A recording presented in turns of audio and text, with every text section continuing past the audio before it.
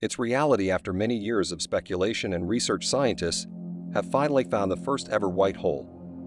What is a white hole? Why are astronomers excited about it? And how does the discovery affect you as a person? Stay tuned as we bring you the first ever white hole discovered by scientists. You have probably heard of black holes, terrifying massive objects lurking in deep space and swallowing anything that comes near. However, there is the opposite of the black hole, and it is called a white hole. A white hole is no less terrifying, but to understand it better, it's essential to know how black holes come about. This is where we start from. Take note of the descriptions, because many of them apply to white holes too. But in reverse, black holes can come in a range of sizes, but there are three main types of black holes. The black holes' mass and size determine what kind it is. The smallest ones are known as primordial black holes. Scientists believe this type of black hole is as small as a single atom, but with the mass of a large mountain. The most common type of medium-sized black hole is called stellar. The mass of a stellar black hole can be up to 20 times greater than the sun's mass, but are relatively small. They can easily fit inside a ball with a diameter of about 10 miles. The dense mass concentration is responsible for the powerful gravitational pull they exert on other objects.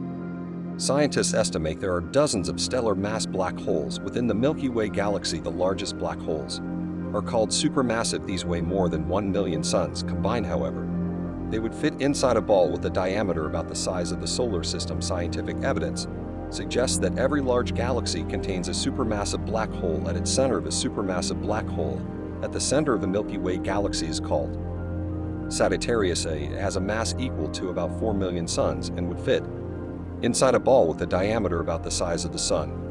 Where do black holes come from? Primordial black holes thought were formed in the early universe. Soon after the Big Bang, stellar black holes form when the center of a very massive star collapses in upon itself. This collapse also causes a supernova, or an exploding star that blasts part of the star into space. Scientists think supermassive black holes form simultaneously as the galaxy. They are in the size of the supermassive black hole is related to the size and mass of the galaxy. It's in a black hole cannot be seen because the strong gravity won't allow even light to escape it. However, scientists can see the effects of its strong gravity on the stars and gases around it. If a star is orbiting a certain point in space, scientists can study the star's motion to determine if it is orbiting a black hole. When a black hole and a star are orbiting close together, high energy light is produced. Scientific instruments can see this high energy light. Sometimes a black hole's gravity is so strong that it can pull off the star's outer gases and grow a disk around itself called the accretion disk. As gas from the accretion disk spirals into the black hole, the gas heats to very high temperatures and releases X-ray light in all directions. NASA telescopes measure the X-ray light. Astronomers use this information to learn more about the properties of a black hole. And here is a quick one. Will our sun ever become a black hole? Not really. Due to a limitation, the sun is saved by not having enough mass to collapse into a black hole. But that doesn't mean it will escape death. When the sun is at the end of its life, in billions of years, it will become a red giant star.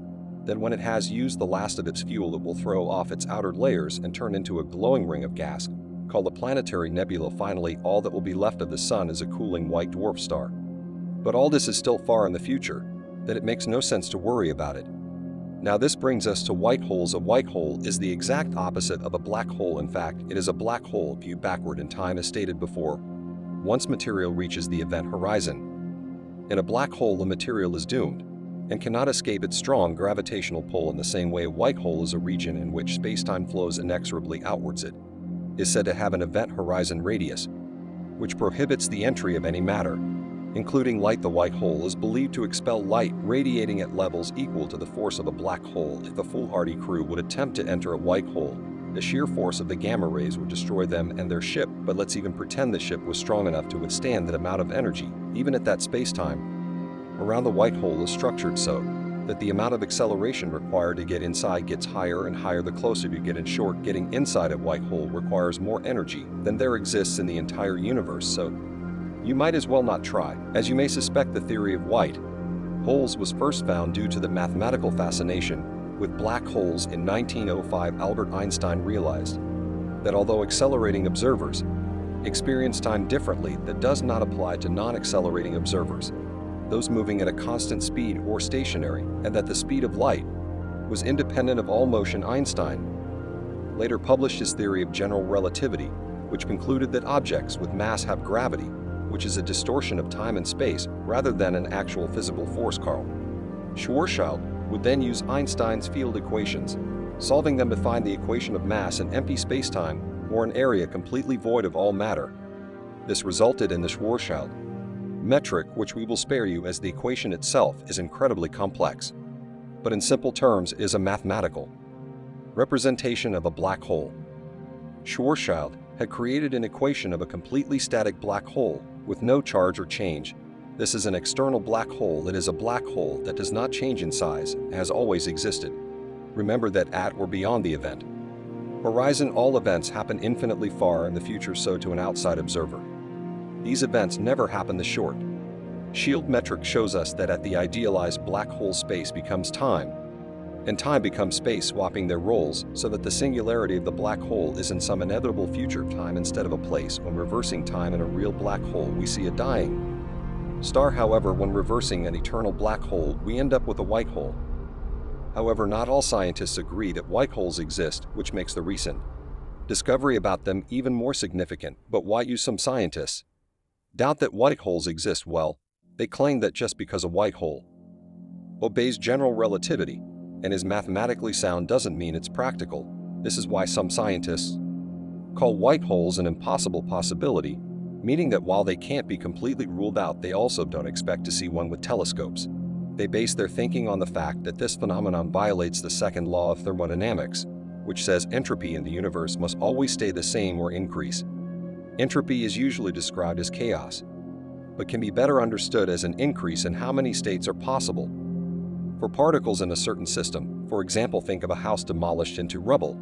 It is an example of an increase in entropy because that rubble can make many other structures like sheds, bookshelves, mounds, and paper. However, a house is only one particular state of those particles, now small. Local decreases in entropy can occur as long as the universe's overall entropy is increasing. Black holes are excellent at this because they take matter low in entropy, such as planets, and disperse them across large spaces over time, increasing the chaos of space. But white holes, which ejects matter, violate this law as they would decrease overall entropy. This is also why physicists argue that time cannot go backward, but this does not prove that white holes do not exist. Consider what theoretical physicist Carlo Rovelli suggested, that once black holes could no longer evaporate and shrink due to the constraints of spacetime, the black hole would then experience a quantum bounce or an outward pressure and transform into a white hole. This means the black holes become white holes almost instantly they form, but as outside observers we continue to see a black hole for billions of years because of gravity's time dilation. If this theory